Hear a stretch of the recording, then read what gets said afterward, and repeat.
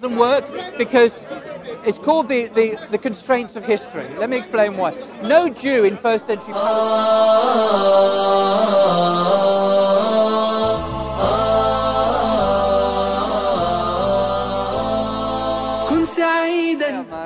Why am I a liar? Let me explain why. Because you said a copy of the Quran. I could answer this question. I'm not a Muslim. Yeah, you probably could. Hello there. The answer is because the Quran is primarily an oral recitation. It's in the hearts of millions of Muslims. There are kids as young as three. It's not a get-out. I'm trying to explain what the Quran is. Who have memorised the entire Quran. This is the answer I would have given, but I'm not Muslim. Right? Yeah, but he's been here long enough to know the truth. Okay, so let me answer your question. All right, every physical Quran on earth, if it was to disappear tomorrow, it wouldn't particularly bother me in the slightest, because I personally know people who know the entire Quran by heart, just as the Prophet Muhammad, upon whom be peace, knew the Quran by heart. So yes, if it came to a copy of the Quran versus a human life, I would say destroy the copy of the Quran and save the human life, because it wouldn't affect the existence of the Quran one bit in the world. It could be rewritten from memory in 5 minutes. Okay, another dimension to the question. Mass amnesia. 5 minutes. 5 minutes. It's a bit long. That was a figurative 5 minutes, not a literal 5 minutes. Let me add to this. Yeah. Come on. 5 minutes, 20 seconds. Carry on. The other time, okay. Mass amnesia, all the oral tradition is forgotten. There's only a copy of the Quran.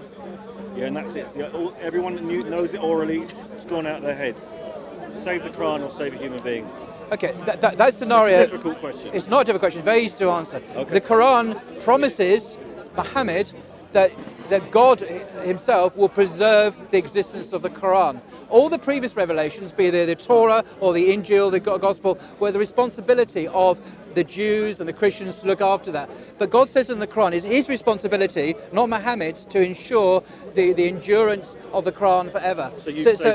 So in your scenario could not arise, because God has promised to preserve the Quran indefinitely.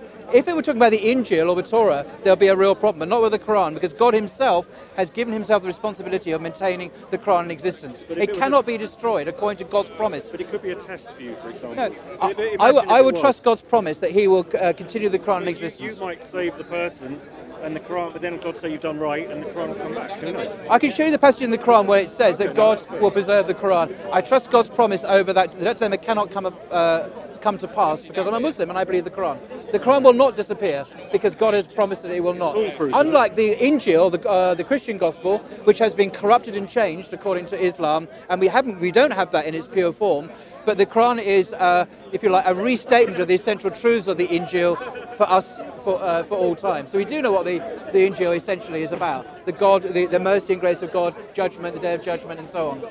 So that's a problem for Christians, not for Muslims, in my view. Any more paradoxes? I'll have to think about it. What were you going to say? Something? There's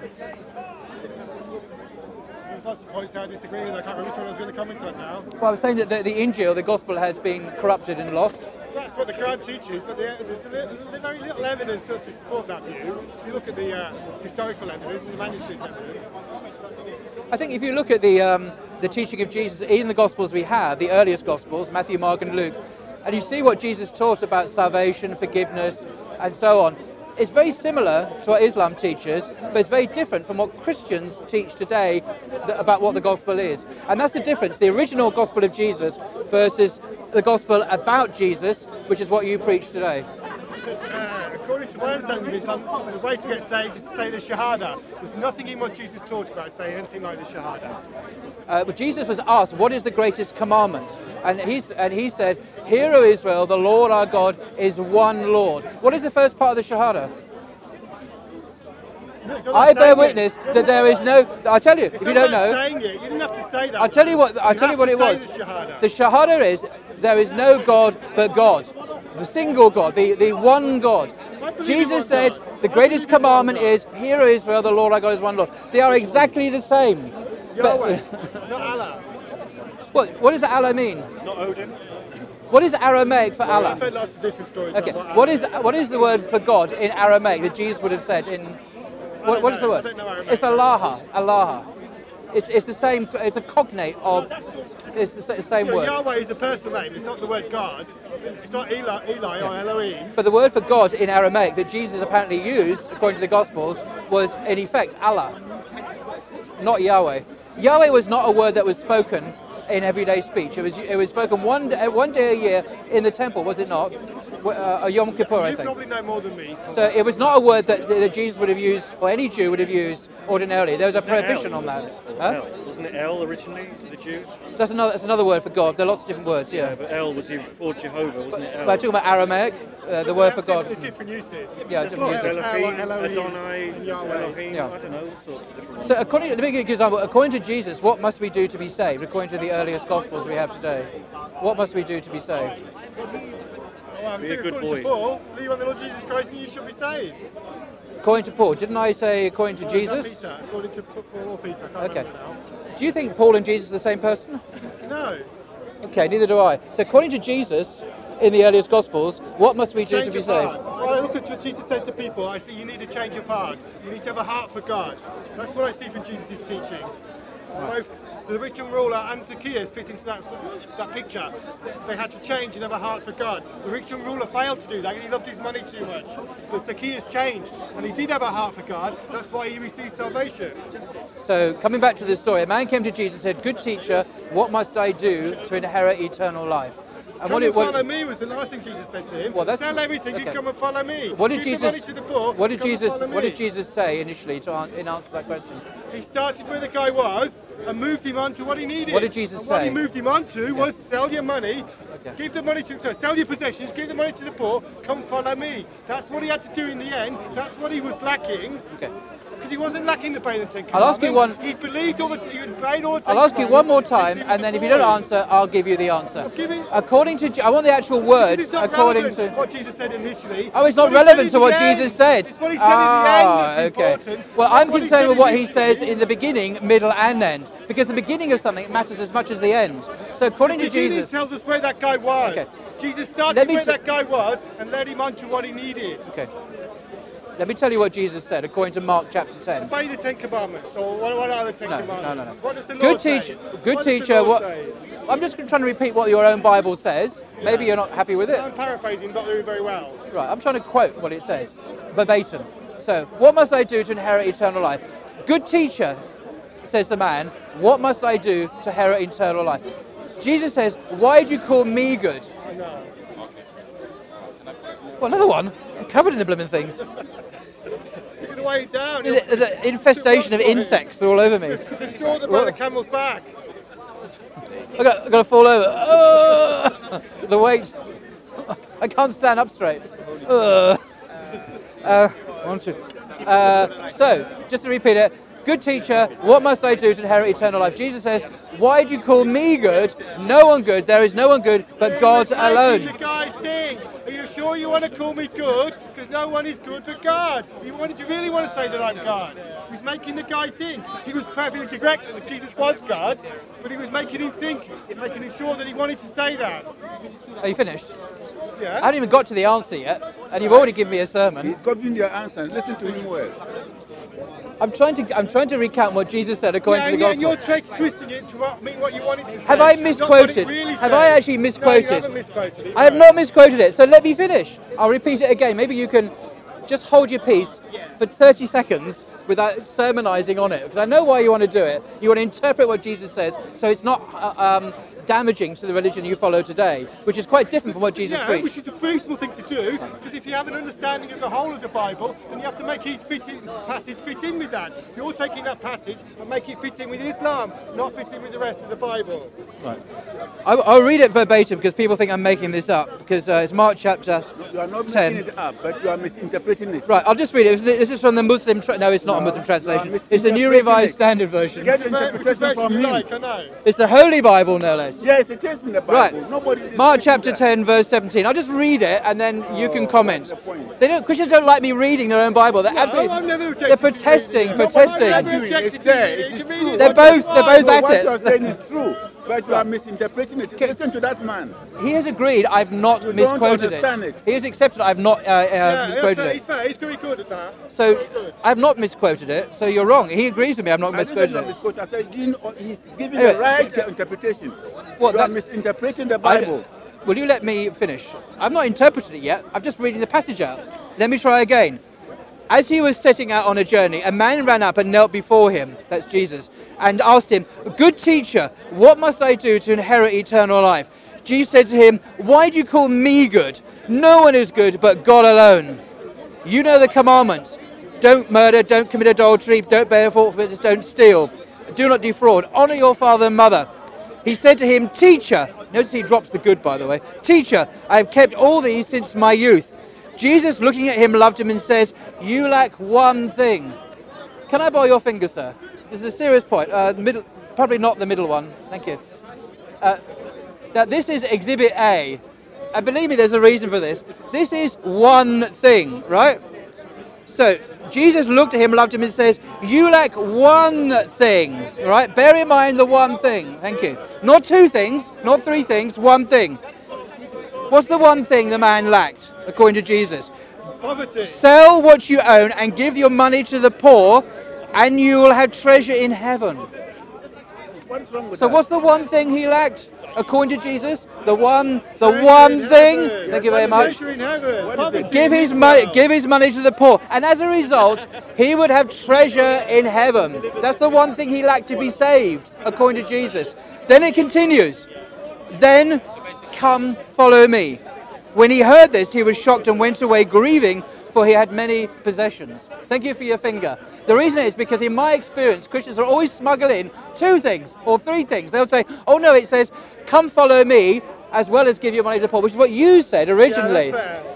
And you misquoted your own Bible because it doesn't fit your theology, because as a Christian you follow Paul rather than Jesus. No, what I said initially was he needed a heart towards God. I only No, added then later. you said, "And follow I added me." that later. Yes, I said a heart but towards you God is what I missed out. started You missed with. out two crucial points. One is there's one thing he lacks, and secondly, as a result of giving money to the poor, he would have treasure in heaven. It says, Heart "And towards God, treasure in heaven. and you will have treasure in heaven," as a result of giving your money to the poor. So if you want to be saved according to Jesus, you obey the Jewish law, and in his case, you give money to the poor. Yeah, now And you're then adding you a will have second treasure in thing. heaven. Yeah, you've added a second thing. You've What's added obey the Jewish law. Not the one thing. excuse Not me? The one thing. Are you- The one thing was treasure in heaven. The one Okay. thing was poverty and treasure in heaven. I haven't added it because in the Matthew's version of the same passage, it has Jesus say, "Obey the law." Jesus redacts it in his own way. So Matthew understands it to mean the law. But he's quoting the law. No, Do not commit as I said adultery. to you earlier, Jesus starts with the Ten Commandments, or some of them. 5 of them. Because that's where the guy was. He started where the guy was and led him on to what he needed. I agree. there's What one must he do thing. to be saved? According to Poverty Jesus, and treasure in heaven. He needs to have a heart towards God. yeah. So the two things he must do to be saved are what? According to Mark Poverty 10. and treasure in heaven. Yeah, I agree with that. Poverty and treasure in Now heaven. compare this with your earlier response. Which was the heart towards God. According to Poverty and the heart towards Paul, the God. Apostle Paul, who is the real founder of Christianity we have it today, what must I do to be saved? According to Paul, you've got to give him the answer. Believe in the Lord Jesus. Believe in the Lord Christ, Jesus. So you see, we have two different gospels here. We have the gospel of Jesus, which I've just mentioned, and we have the gospel of Paul, who never met Jesus, and This he is says, what- put this your is what- faith in Jesus. This is what this one guy had to do. We cannot extrapolate it beyond this one guy. Yes, we can. Jesus met this Yes, we one can. guy. He knew his heart perfectly. He knew exactly what this one guy Well needed. done, well and he done. told this guy what he needed. Well done. Right, Well what done. Paul Why do you said- think it only focuses what on one Apostle man? Paul Excellent. said was something general for all people, something that was general that would work for all people. What this guy had to do was specific for him, Why do you think it's specific Well only, done. well, uniquely for no other one in history? because Jesus knew his heart perfectly. Yeah. But so, Therefore, he was what able about to other rich? analyse what this What guy about other needed rich to young do. rulers, rich young people, of which there are many then and today, and they heard this? Would they be saved by following Jesus' teaching about salvation? You They think? couldn't do it. And it's because the they couldn't best go and follow religion him. on He's not here. No, you know, don't. Anywhere. That's very. And the Father of our Lord Jesus What is Christ interesting- is the only true God. What's interesting? Let me Most give you High. another example There's no from other John the God Baptist. anywhere. Supreme. John the Baptist taught, Above all heaven. according to Mark chapter Father of 1, our Lord Jesus he Christ. says this: John the No, no, Baptist. wait a minute. Going back to the Most previous High. guy, what There's I said no in other fits in God perfectly anywhere. with what the Apostle Paul later said. How? Supreme. He needed a Above all heart towards heavens. God. If you do what the Apostle So Paul I says, can't listen you would if have you're a heart singing- towards God. So what this guy needed a heart towards God, he needed a love of money searing from his heart, and he needed a heart towards God, which is just what you would get if you do what the Apostle Paul says. See, Jesus said, "You lack one thing. Give your money to the poor." Hang on, please don't preach at me, because you let me speak. The one thing he lacks, he give his money to the poor, and then he will have treasure in heaven. Note this is the asymmetry, or the symmetry rather. Give your money to the poor, your treasure to the poor, and you will have treasure in heaven. You get rid of one treasure, and you get another treasure.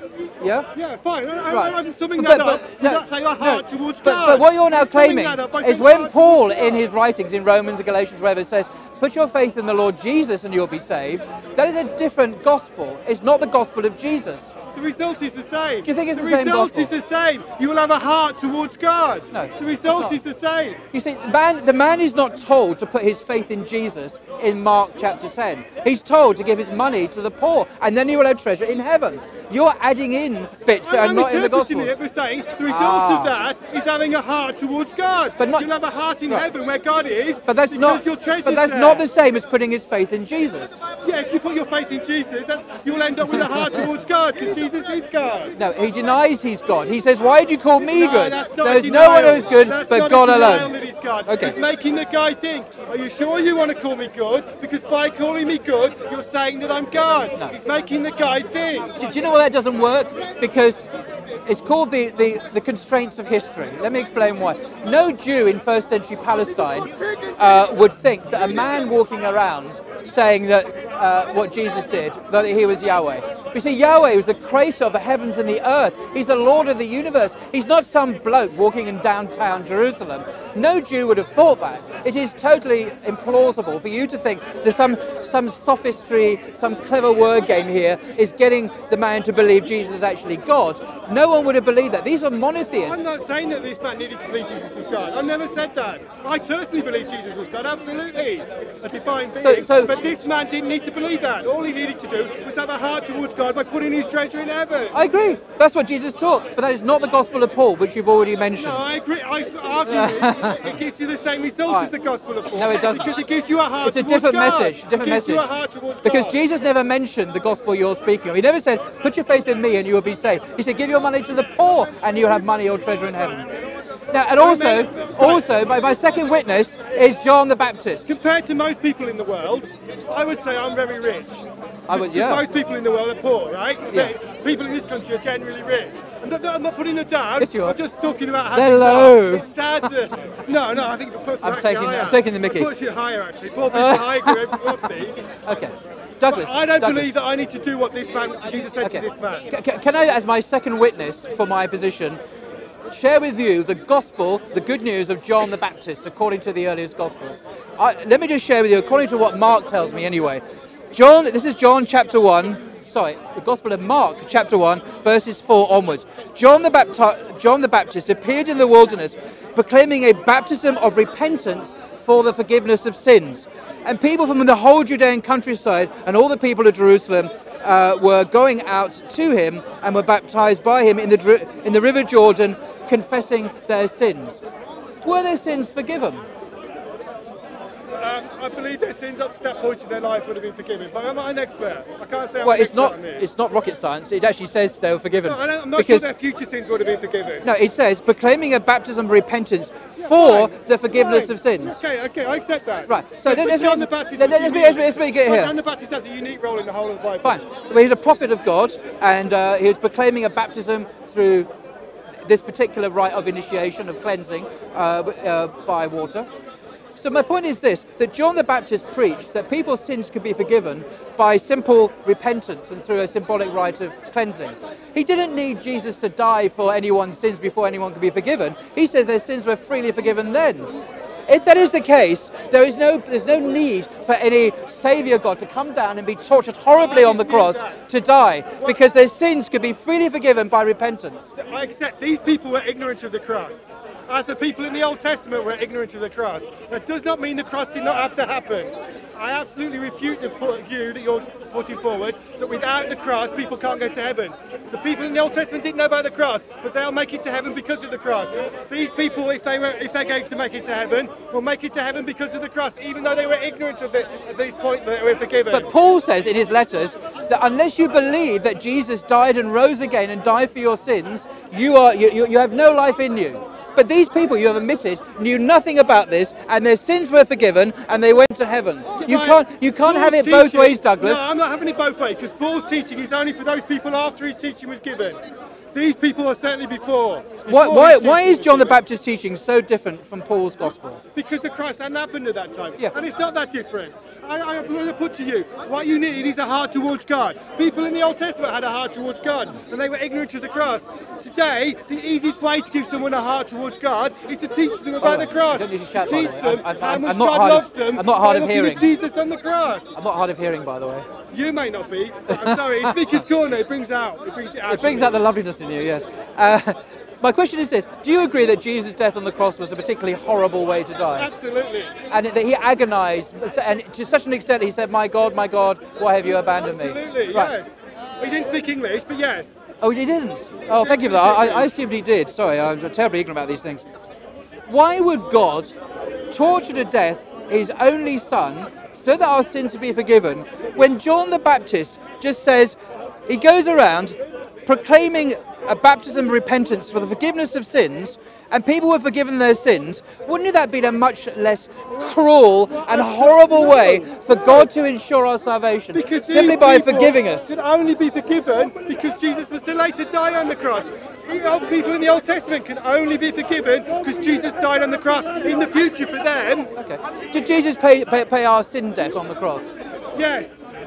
Let me ask you again, because you're going to. Are you sure he paid our? With one exception. Yeah. This is what I believe, and maybe it's not correct to Christian theology.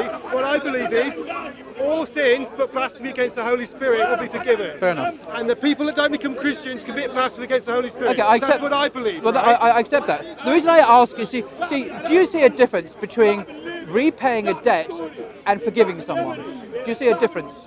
Oh, yeah, sorry, if you're trying to be subtle about this, then No, maybe... look, you have a PhD in mathematics. If you have a PhD in mathematics, you can cope with what I'm saying. It's not rocket science. Is there a difference between paying a debt? Okay, you owe me a tenner. Well, you don't really, but let's pretend you do, yeah? Right. You owe me a tenner, and you can't afford to pay me back. And I say, don't worry about it. Because you're such a lovely guy. I'm such a lovely... Okay. Very funny. Now, if you were to pay me back, by the way, that would be repaying the debt. Yes. So on one hand, I forgive the debt because I'm such a lovely guy, allegedly, and on the other hand, you actually do pay the debt back. You give me a 10 quid back. Do you see a difference between the first example, where I say, no worries, I forgive you, I don't hold it against you anymore, wipe the slate clean, don't pay me the money, let's just forget about it, dude. Well, yeah, there's a difference, but I'm not sure how... And the second difference, well, because on the second example is your example of Jesus, a debt is being paid through Jesus' death on the cross. So something had to happen, a debt had to be paid. According to John the Baptist and Jesus in the early Gospels, there's no debt to be paid. God forgives people. He says this is a baptism of repentance for the forgiveness of sins. Okay, Do you see the difference? This is what happens, but it can only happen. It can only happen because Jesus later died on the cross. No, the but means by which it happened was Jesus shedding his blood on the cross. It's either repayment of debt or it's forgiveness. It can't be both. You can't have your cake and eat it, Douglas.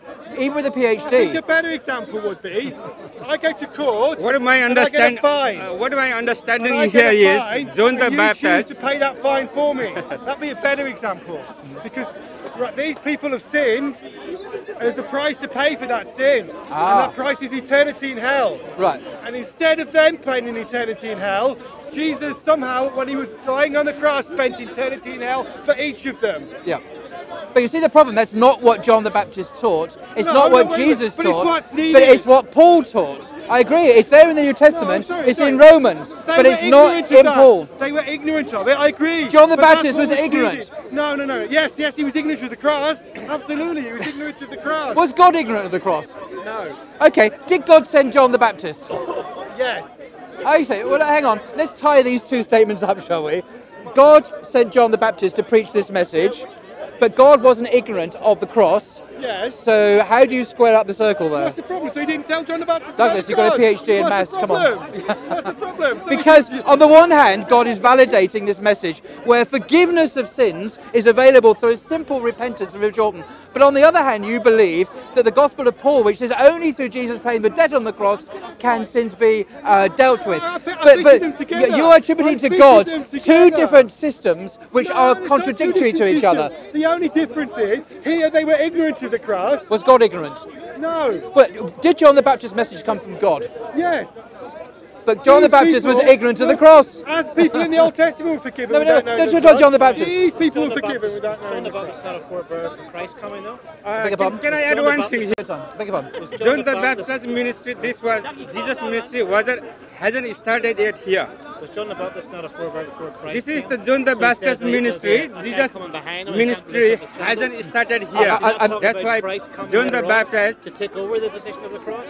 Okay. So John the Baptist wouldn't be able to know about the cross per se until. My question to you is: were their sins forgiven according to the Gospel of Mark? According to John the Baptist? Believe what? It doesn't say that. No, I know, because Christ had them. Right. So how can they believe in Christ if they hadn't heard of Christ? Well, then at that stage, then no, they're waiting on Christ. Had they heard of Christ? According to what you say? No. So, but yet their sins were forgiven. So how can they have their sins forgiven by believing in Christ? There's a contradiction there. They believe in God. Okay, but not Jesus. Jesus been there yet? No, but you just said Jesus, they didn't know about Jesus. This gentleman, Douglas, said they didn't know about the cross. They didn't know about Jesus or the cross, and yet their sins were forgiven and they were saved. Yes. Like all Old Testament prophets. Changed. They needed a change of heart. Why do you need the cross then?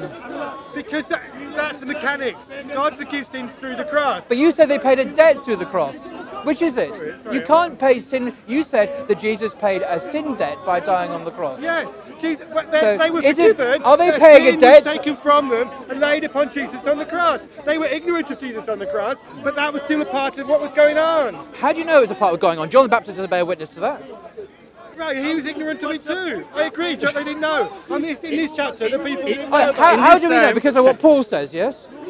in this time Jesus' Hang on, ministry hang on. hasn't started Did yet. Paul ever meet the flesh and blood Jesus on the road at all in his lifetime? Did Paul ever meet Jesus in his lifetime? Yeah, he had a vision. No. That was years after Jesus entered heaven. During his lifetime, did he ever meet Jesus and the disciples? We don't know. Probably not. What? Is there any evidence that he did? No. No. So we assume that he would have mentioned it, surely, in his letters. You remember I had dinner with Jesus and he told me all about it. He never says that. He surely would have said he met Jesus if he had met Jesus. That's the one thing he would have said in all his letters. It's reasonable to expect. It's reasonable to expect that. Yeah, so you trust a guy who never actually met the historical Jesus over the testimony of John the Baptist and Jesus He himself. met people that had met Jesus, and he met Jesus on the road to Damascus. Yeah, he had a vision of Jesus. That's his word. He says in Acts 29, I had a vision of the heavenly Jesus. The people who were with him in one account, 29, but anyway. or 28 then. We can look at the passage if you No, wish. okay, it doesn't matter. Somewhere in Acts. Yeah. He said he had a vision, and in one of the accounts of this vision that he said he had, the people with him saw nothing. Cloud. Nothing. I think they heard. They heard a voice, but they saw nothing. So this is, Paul says that Jesus last appeared to me as one untimely born. He says that in Corinthians, I think, somewhere. So all these appearances, if Paul's vision of the risen Jesus was the last in a series of appearances to the disciples, we can then infer that all of the appearances were visions, because they're all of the same nature. Do you see what I mean? So we know this is the earliest. Firstly, Okay. I believe that there were people having visions of Jesus even in this last century, possibly in this century. So it wasn't the last. No, but Paul claimed to be an apostle, and Jesus says in 1 Corinthians chapter 15, I think, that Jesus first appeared. In fact, I'll tell you exactly what we'll read it, because I think this is key to exactly what happened to Paul. We'll just go through it. It says here, right, he appeared to. He was raised on the third day in accordance with the scriptures, and he appeared to Cephas, which is Peter, as we know, then to the 12, then he appeared to more than 500 brothers and sisters at one time, most of whom are still alive, though some have died. You with me so far? Physical experiences. Then, it says, he appeared to James the Just, then to all the apostles. You with me? Yeah. Last of all, as to someone untimely born, he appeared also to me. For I am the least of the apostles, unfit to be called an apostle of God. Well, I agree with him on that. He's unfit to be called an apostle of God. With the possible exception of all of those were physical experiences. Doesn't say that. But they were. If you actually read the Gospels, they were physical experiences. You see, you forget that 1 Corinthians. With the exception of Paul, they were all before 1 the Corinthians. ascension. No. 1 Corinthians was written many years before any of the Gospels were written. Yeah, that's true. So you can't say, oh, Paul, it says in the Gospels, because the Gospels weren't written at that time. Yeah. So the earliest account we have in history of the resurrection of Jesus is in Paul's writings. And here's an eyewitness account. He says, last of all, he appeared to me. The Gospels, with the exception of Paul, all of those appearances happened before the ascension. But that's not what Paul says. Therefore, they're physical experiences. That's not what Paul says. I think it makes reasonable to assume that Paul's appearance. That's not what Paul says. You're reading the later Gospels into what Paul says. Paul says that Jesus. I'm not reading theology in the later Gospels. I'm reading events from the later Gospels. You're reading later works into Paul's writing. Events from the later works, not theology. It is theology. They're theological works, the Gospels. They're all about God. I'm reading events from them. According to Paul, he says that the appearances that were made to James and to Caiaphas and everyone else, and he then, the resurrected Jesus, then he appeared to me. The same Jesus who appeared to them, they appeared to me. But we know, but we know from Paul's own testimony in Acts that it was a vision that Paul had. Thank you. That Paul had a vision. So I would then deduce, working backwards, that when he had the 500, it was a vision too. Thank you. Sorry? Oh, sorry, yes. So therefore, Paul. I agree with Paul. I think you're reading too much into that, Paul. I would agree. I've not thought about this issue before. Okay. But I think you're reading too much into it. It's an interesting idea. It's an interesting idea. Last point. Paul says, I was unfit to be called an apostle. I agree with Paul. He was unfit to be called an apostle. He's been humble. He was unfit to call an apostle. I agree with the Bible. Hallelujah. He's been humble. He's been truthful. He's been humble. He was unfit to be an apostle. يا ديمة خير وعطاء ويمام نقاء وسخاء يا نجما شع فأبهجنا يا شعلة نور وضاء يا ديمة خير وعطاء ويمام نقاء